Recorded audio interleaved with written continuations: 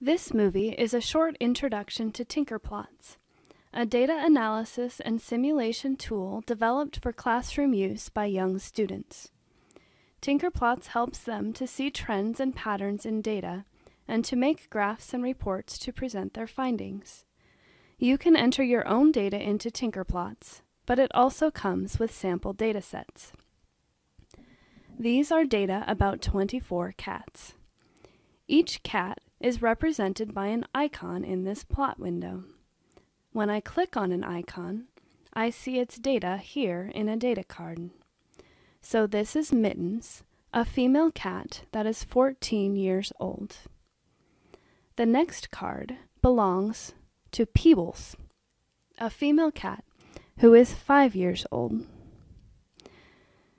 Let's click on one of the attributes, such as gender. When I do this, the male and female cats appear as two different colors in the plot.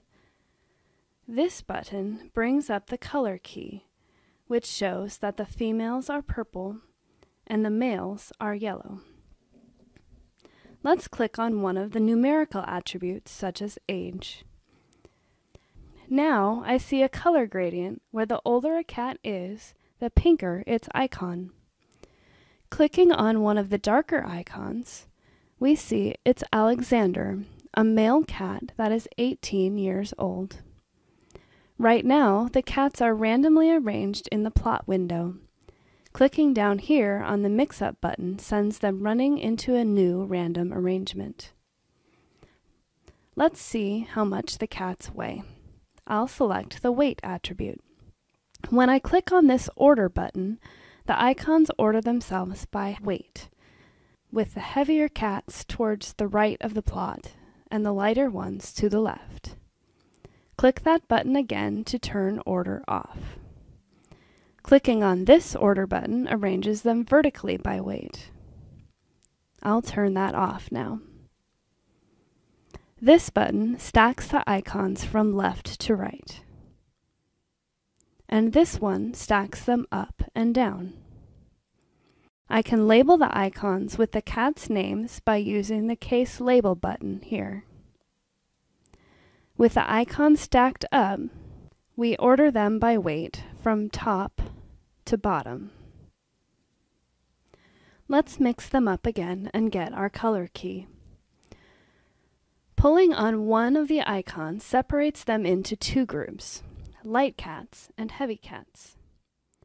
Pull a little more and we get three groupings. Let's stack them up.